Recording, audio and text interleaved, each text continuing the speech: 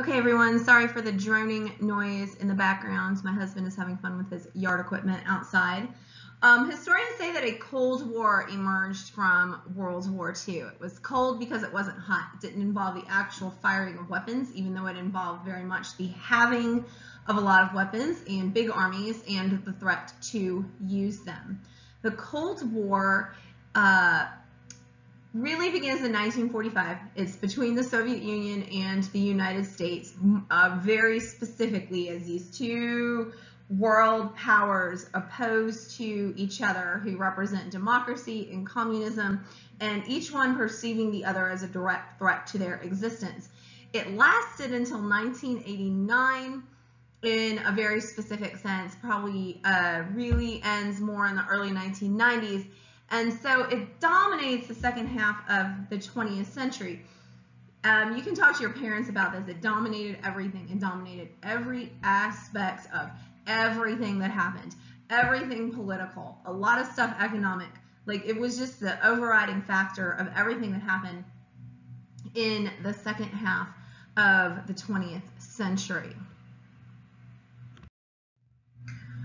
Germany was key to the emergence of the Cold War. It was literally divided by the Cold War because the occupying armies had come in to Germany, the occupying armies of the Allies, with the Soviets in the east here, and the Western powers, the Western Allies, in the west of Germany. In 1946, Winston Churchill, who had been voted out of office recently in England, came to a small Missouri college in the United States, and he made a speech on these developments in Europe. And what he said was that an iron curtain had descended across Europe in general, and Germany in particular. And this really came to be the metaphor for the Cold War. And it worked. Mr. Churchill always had a way with words. Europe was divided. Germany was divided. Okay, Germany is divided, and you can see that the Iron Curtain extends straight down the middle of Germany, across between the Czech Republic and Germany and Austria, etc. And this is very much what it was about. So you remember from the last lecture, the Soviets never pulled out of Eastern Europe. Here's a great cartoon. Here's Mr. Churchill looking under it. This was an iron curtain. You couldn't see through it. You couldn't pass it. You couldn't go from one side to the other. And it was a complete cutoff. And why to say there, and while to say that there was absolutely no movement between East and West would be an exaggeration. I mean, this is pretty much true. No admittance by order of Joe, and the Americans and the Western Europeans really weren't interested in letting people come the other way either. The United Nations had been formed in 1945 as part of the peace deals to come out of World War II. In fact, the Big Three had decided upon it at Yalta. And so the United Nations was a dressed up League of Nations, and it was supposed to be able to do what the League of Nations could not. It was going to have a little bit more power, a little bit more teeth. It was going to be a peacekeeping international body. And the United States joined, and Russia joined, and you have all the big powers in it from the start.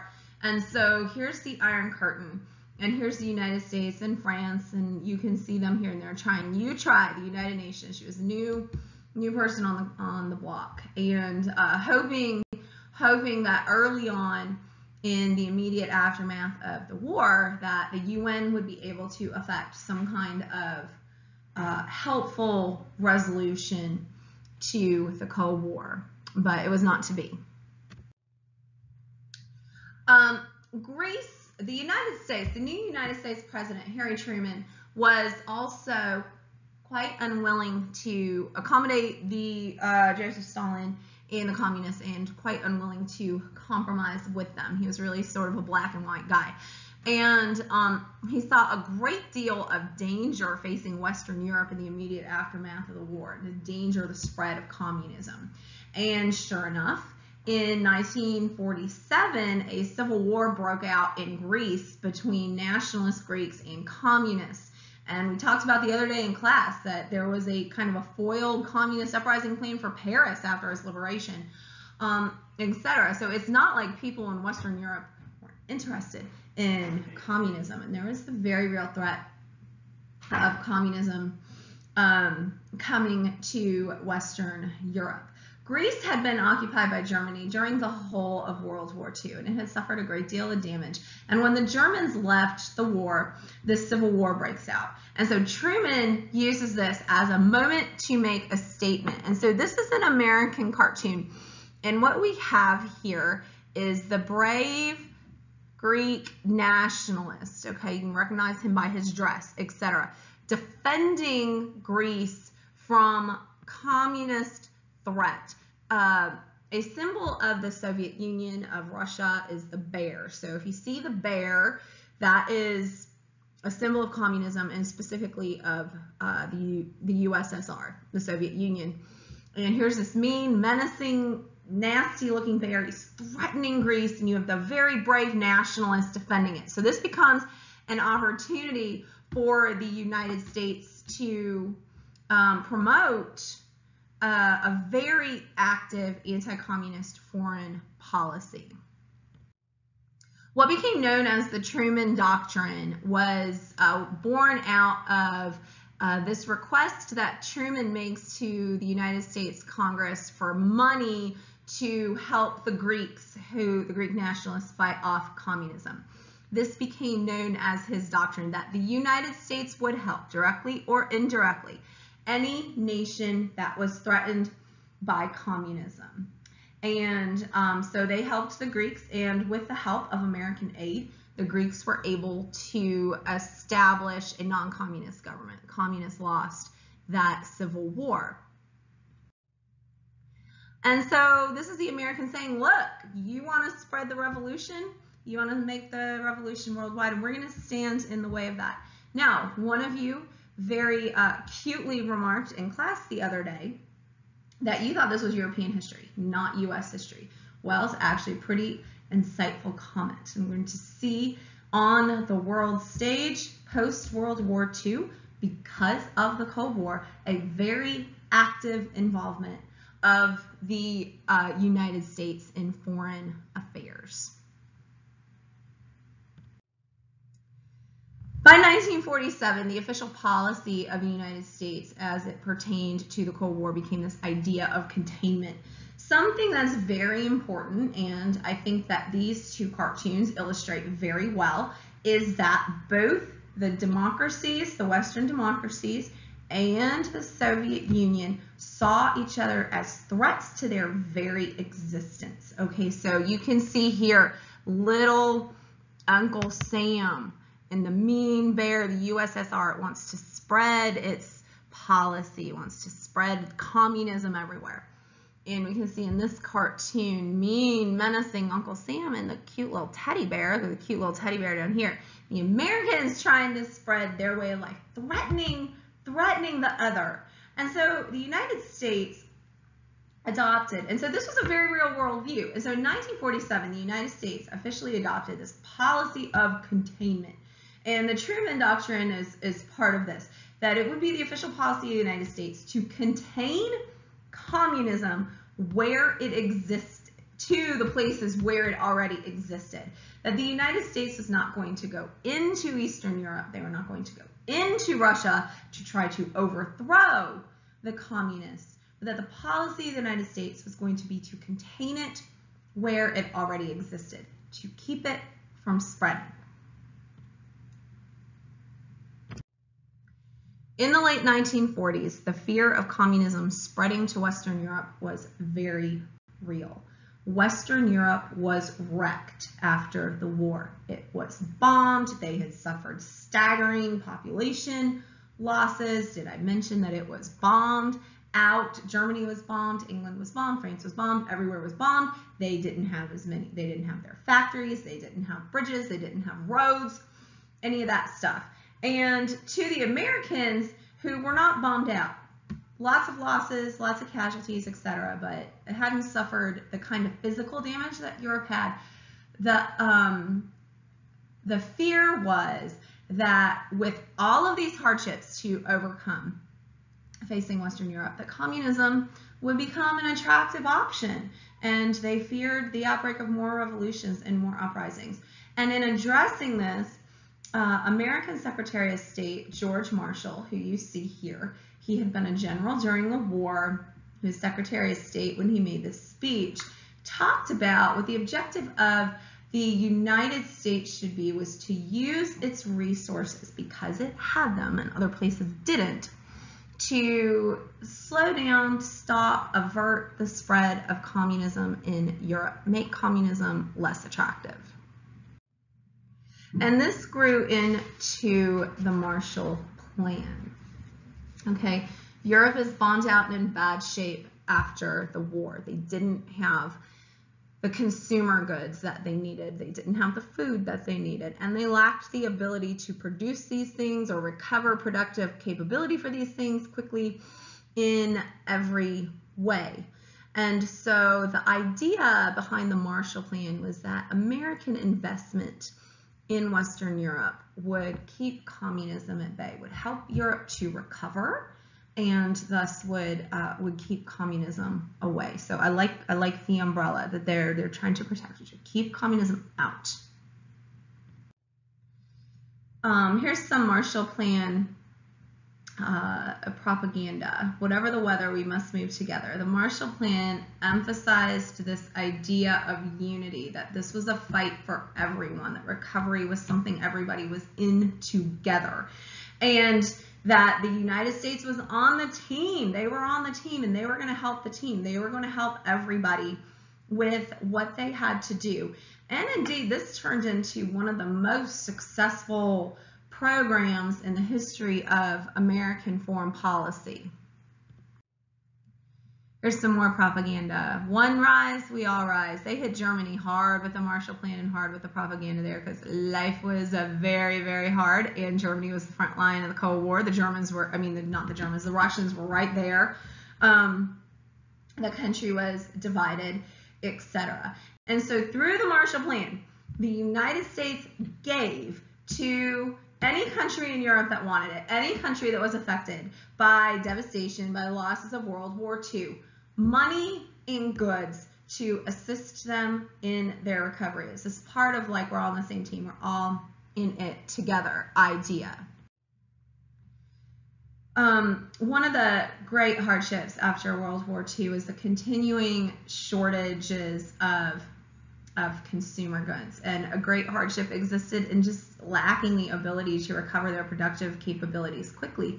And so here comes a shipment of cargo, and we have some diplomats here all watching the arrival under the Marshall Plan. Food, goods, cars, tractors, all kinds of things, you name it. The United States shipped it over to Europe as part of the Marshall Plan. Shiploads of stuff arrived. Tons and tons of stuff, because the United States was the only country left with the industrial capability to produce stuff, because we weren't bombed out. The U.S. wasn't bombed out. Europe was bombed out, and so American products arrived literally by the shipload. And Europe needed it. I think this photograph is very telling. Here's a worker in Berlin. You can see the poster on the back, and you can see the devastation and the destruction. Europe was in bad shape. Okay, it was a mess. Not only goods, but cash flowed into Europe as a part of the Marshall Plan, and I like this map for showing you where money went to. And the United States was really generous. There weren't tons of restrictions. Like, you've got Iceland and Norway and Ireland and countries that weren't even too directly involved in the war were able to get money. And the United States was very, very purposeful in saying this was open to everybody, even the countries behind the Iron Curtain. Now, they knew Joseph Stalin would say no. They knew he would not allow any of those countries to take money from the United States under the Marshall Plan, but they put him in a situation of having to be the bad guy. This money did not come in the form of loans, but as a gift. And again, we're going to go back to this whole idea. We wanted to say, hey, we're all in this together. We're going to help you out. And this ended up, even though it was a huge expenditure on the part of the United States, being incredibly beneficial to the United States from an economic perspective, because the Europeans took this money and then they had to buy stuff from American companies while the rest of Europe recovered. I mean, they couldn't buy stuff from anywhere else. So the United States government sends all this money to Europe, all this stuff. A lot of it ended up going back to the United States, to companies, and to purchase goods. It really led to, or helped to create an economic boom. It was part of what helped to create an economic boom in the United States after the war. And the Marshall Plan proved a great success, accelerating economic recovery in Europe and kind of thwarting the attractiveness of communism. He couldn't block it. Joseph Stalin did not allow Eastern European countries to participate in the Marshall Plan. He offered a communist alternative. It was called Comcon. Comcon was the communist Marshall Plan, if you will.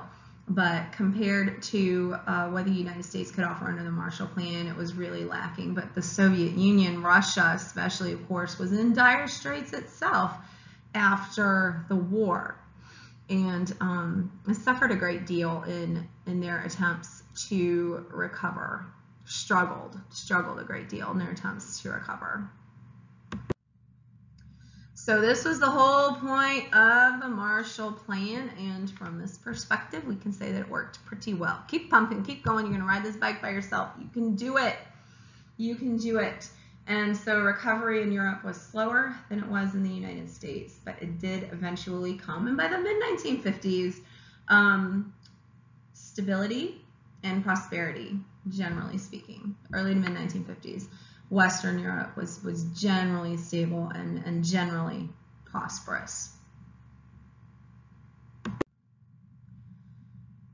Berlin emerged quickly in the Cold War, kind of be a flashpoint, kind of be a centerpiece, if you will, in the war, as much as Germany was. Germany was the front line. Germany was divided, west to the democracies, east to the Soviet Union. It was the front line of this. And Berlin, which was the capital city of Germany, really became a sticking point, really became a flashpoint in the situation. You will notice that Berlin is entirely within East Germany. I meant to show you that on the previous map, and I didn't. It's really far inside East Germany. Berlin is really far east in Germany. It's almost in Poland. And so Berlin as a city was all the way inside the Soviet zone of occupation. And so Stalin wanted at Yalta to have exclusive control of Berlin. And he was accommodated a great deal at Yalta, but Churchill and Franklin Roosevelt were like, no, no, no, we're going to divide Berlin. And so Stalin tried again at Potsdam, you know, I'll take care of Berlin. You guys don't have to stay. Oh, no, we're going to stay in Berlin. And so in 1948, Stalin upped the ante on Berlin. Berlin was a problem for him. You can see here that the city was divided. And so West Berlin remained under the control of the Western democracies and technically remained free and open and part of Western Europe, even though it was surrounded by communism. It's like this little island of capitalism and democracy inside the communist ocean. And this was really a problem for Stalin, because if somebody got to West Berlin, they could get to Western Europe. It was this little, you know, access point, and something he perceived as a very serious threat to his security. And so he moved in 1948 to force the Westerners out by cutting Berlin off. It's like, you're not going to leave willingly. I am going to force you out. And so he established a blockade on the ground around Berlin, and he threatened to shoot any truck or train, etc., that tried to pass the blockade. Now, this produced a problem for the British, the Americans, and the French, because they were put in the position of Berlin essentially being under siege. And if times became too tough in Berlin, the Berliners would want them to leave to ease the pain. Things were already hard. This was only 1948. Things were already very difficult, and they wanted to keep the Western Berliners on their side. And as the events unfolded, this really became very emblematic of the way that confrontations tended to go in the Cold War. So Stalin used tanks and trucks and soldiers to cut Berlin off on the ground and threatened to shoot any Western vehicle, train, etc., that tried to run the blockade. And so if you can't go in on the ground, the Allies thought, let's try to go in through the air, and let's see if he shoots the planes down.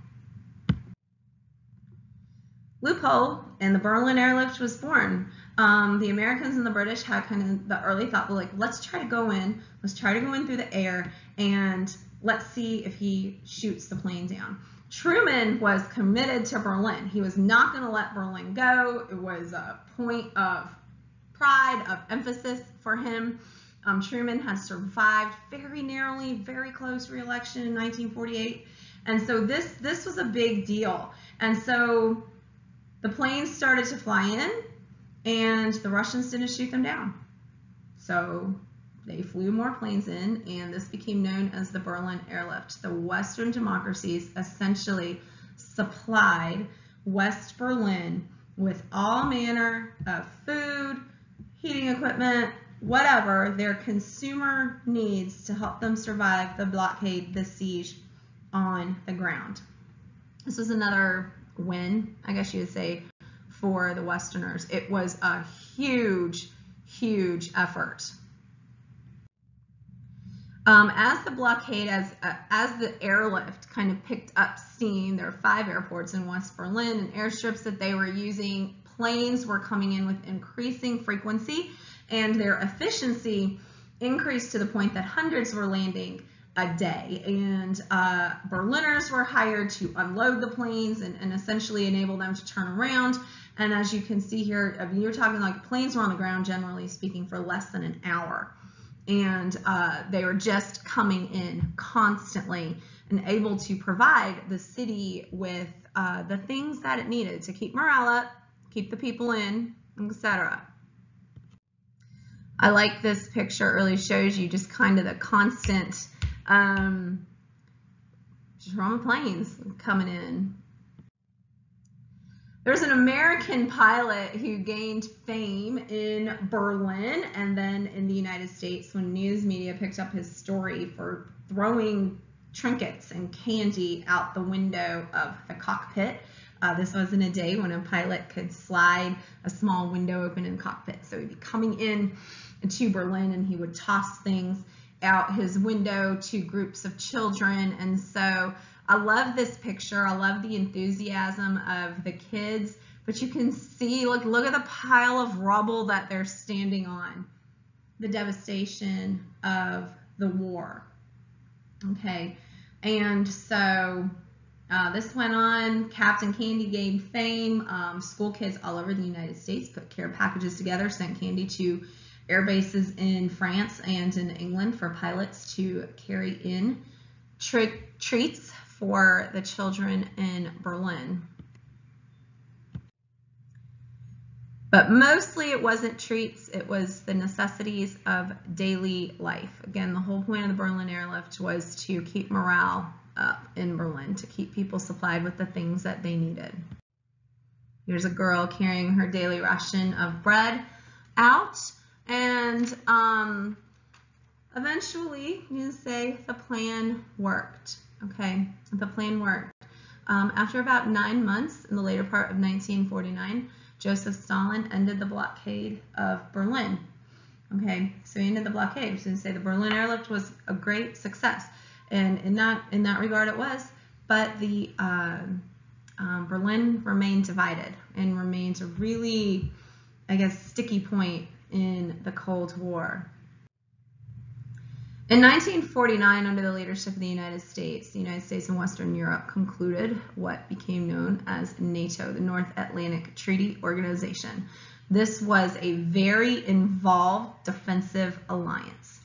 Okay, and what the NATO said essentially was that we're all in this together, and so the most important part of NATO is common defense. An attack on one was an attack on all. And so it's a way for Western Europe and the United States to say to Russia, say to the Soviet Union, hey, you attack West Germany specifically, or any of these little countries around you, you attack anybody, or if communism tries to spread anywhere, you're going to have the United States to deal with.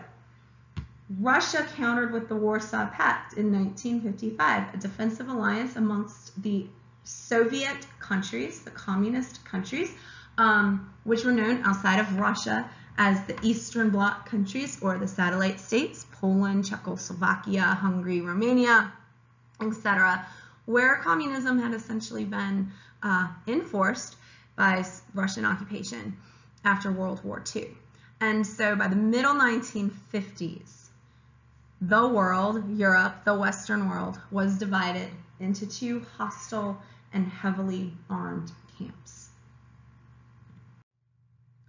In 1949, necessitating NATO, of course, the Soviet Union, much to the surprise and chagrin of the United States, successfully exploded an atomic bomb. Now, the United States had done this a couple of years before and had used those weapons against Japan to end the war with the Japanese.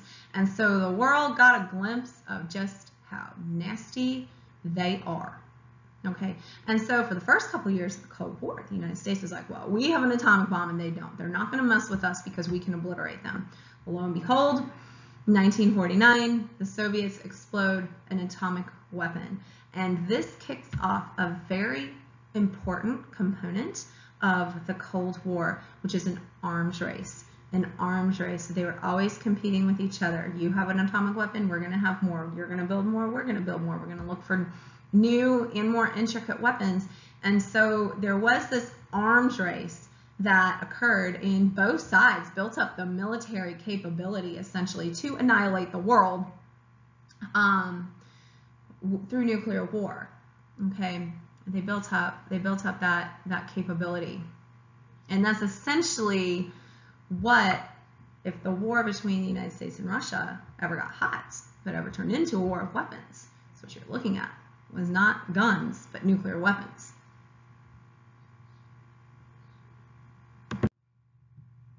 Life in the Soviet Union was hard. Stalin was not a nice guy, okay? He was not a nice guy.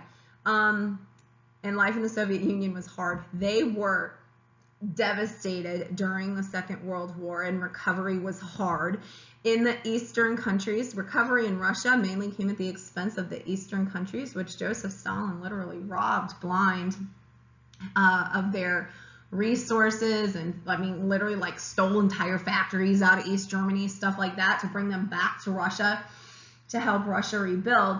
And so I'm going to show you some pieces of propaganda here. Here's the marvelous Joseph Stalin leading the world and the many groups that comprise the Soviet Union, and everybody looking well and happy. The life was hard. The devastation was everywhere, but this picture to me is just so telling. Life was very hard in Russia after the war. And the message from the communists was like, hang in there, we're going to rebuild, and then this is going to be awesome. Okay, we're going to set all this right, and this is going to be awesome. And you're going to go with the program, or it's going to be tough. Here's some more pro-collectivization propaganda that came out after the war, as Stalin aggressively pursued art in the form of socialist realism. We talked about this briefly in the 1930s. We looked at socialist realism with Stalin in the 1930s, Russia in the 1930s, and Hitler and even the fascists used socialist realism, this really intense propaganda that supported the state, and the whole point of this intense propaganda, this socialist realism, is that, hey, we are all in this together. We are all in this together, and everyone is happy, and this is the way to go. Okay. This, again, you have the people. This is interesting. I keep calling it Soviet realism. It's socialist realism, but Soviet as it pertains particularly to the Russians here. This is strongly nationalistic, celebrating kind of tradition, Russian dress and culture and everything like that, but also promoting, again, this idea that things are groovy in the Soviet Union. Stalin pursued after the war his 5-year plans again, and this was not necessarily comfortable or happy for the people. There were severe lack of consumer goods in the Soviet Union. A consumer good, again, being the things that make life comfortable. Emphasis on their industrial recovery was on industry, heavy machinery, tractors, you know, the weapons of war, all of that kind of stuff. And so people, by and large, did without the things like, you know, clothes, shoes, and blankets that make life nice. Housing was in a severe shortage of housing, etc. But you look at the art, you would never see that. Stalin became, after World War II, very forceful in enforcing communism and his communism, etc. And while he was always hostile to critics or to enemies, real and perceived, he became increasingly so after the war, and conducted with greater frequency what were known as purges.